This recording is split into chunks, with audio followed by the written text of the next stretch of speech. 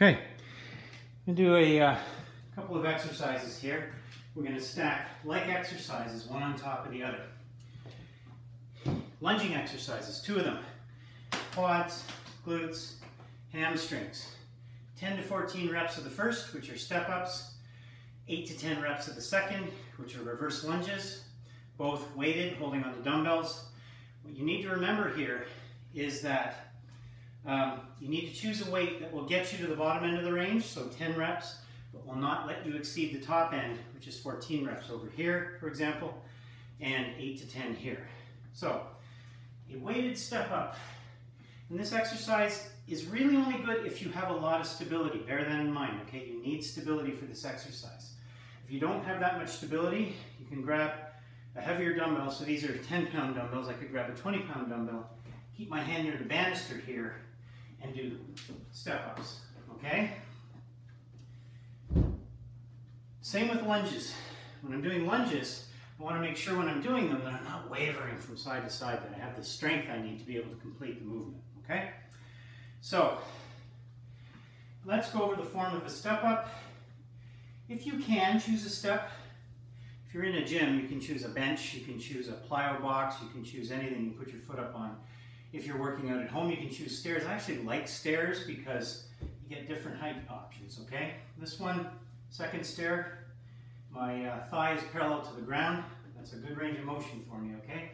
I lean forward so that my weight is on this foot. I try not to launch with this back foot as much as possible and use this one to come up with, okay?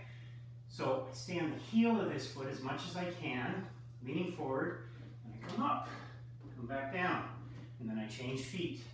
Lean forward, come up, come back down slowly. That's one rep, okay? Core is tight, back is straight, my shoulder blades are pulled together, and my head is looking straight forward. I can bend over, but I don't slouch.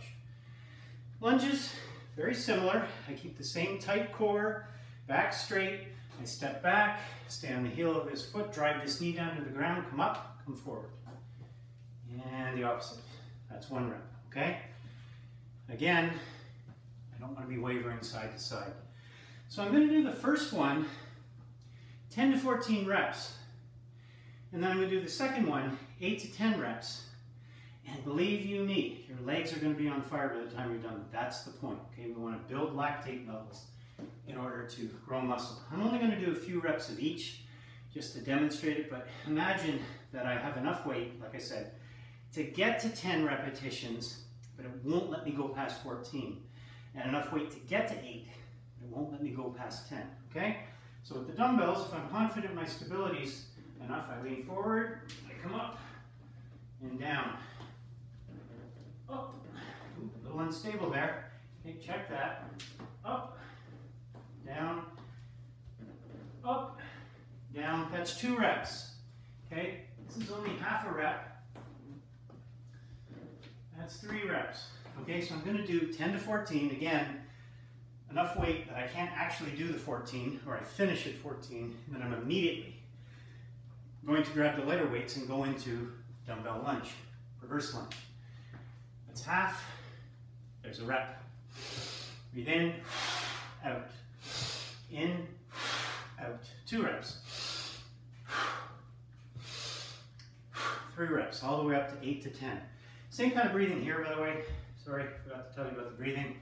Breathe in, out. In, out. Okay?